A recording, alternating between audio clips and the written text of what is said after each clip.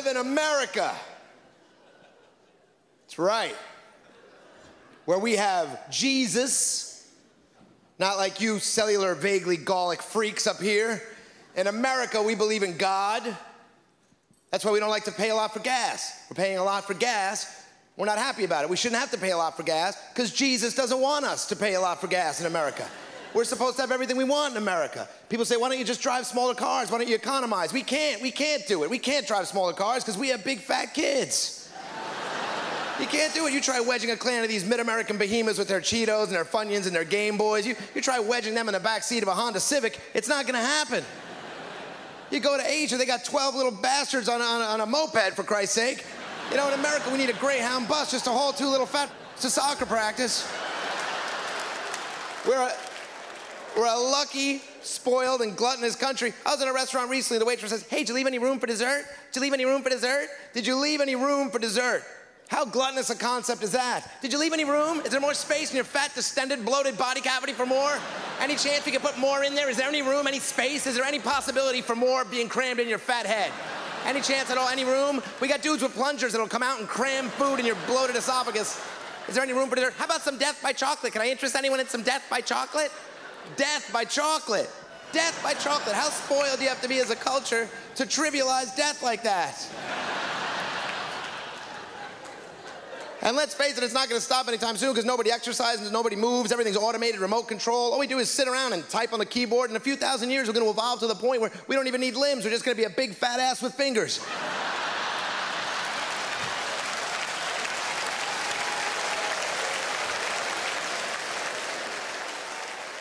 I'm trying to say that Jesus loves us as Americans. It's not that I don't believe in God. I think there's got to be some sort of God out there. Even if you believe in the Big Bang Theory, you could still see that there's some intelligent design behind it. I mean, scientists have pretty much proven that if there had been a 1/4,000,000th percentage difference in either direction in temperature or velocity, that the universe would have never formed after the Big Bang. It would have collapsed back in on itself or expanded infinitely outwards, which proves beyond a doubt that I once read an article I didn't understand and, you know, memorized a little part of it. But we have moral values in America, not like up here. You have no values. You have no Jesus. You're in your gay marriage. Same-sex marriage is the law of the land. What kind of country makes it the law of the land that you gotta marry someone in your same sex? Are you people trying to kill God? Well, gay marriage thing, I'll tell you that. George Bush says 2 gay people getting married would violate the sanctity of marriage. The sanctity of marriage. The sanctity. Is anybody here married? Does it feel like a gift from God to you? Sanctity of marriage. You can get married in Vegas at 5 o'clock in the morning to some toothless crack whore you met 15 minutes ago. Not only do I think gay people should be allowed to get married, I think they should have to get married because I'm a little tired of their happy-go-lucky lifestyles. They should have to suffer like everybody else.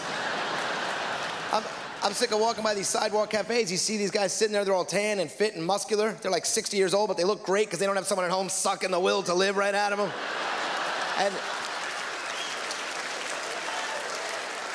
And if you had to be married, being married to a guy would be great. Could you imagine saying something and having the words you said interpreted exactly the way that you intended your words to be interpreted? That would be a nice touch, wouldn't it? Remember what you said 10 years ago when we were driving in the car on the way to my mother's house? No? Oh, me neither, I'm a dude. Forget it, never mind. I was about to torture you with some fake transcription skills that I knew you couldn't really call me on, and then I was gonna punish you for not remembering something that you actually never did in the first place, but instead, since I'm a dude, I'll just shut up, we can drive along, maybe listen to music, have a good afternoon after all. Being married to a guy would be great. I didn't even used to believe in soulmates, the whole concept of soulmates. I never believed in soulmates, until I saw Siegfried and Roy. Because there you got a gay lion tamer who hooked up with another gay lion tamer. What are the odds of that happening? Talk about holding out for Mr. Right. That seems like a pretty beautiful story. People say they can't find someone who shares their interests. 2 German dudes play with tigers in the middle of the desert. That doesn't seem vaguely biblical to anybody else? Thank you very much. Take care of yourselves. Thanks a lot.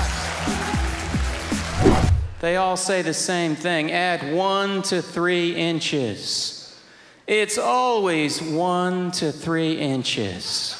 What about something for a guy like me, who just needs 1/4 of an inch? Literally, I've got one of the biggest faces. It's like the moon. I'm probably affecting your menstrual cycle just being this close.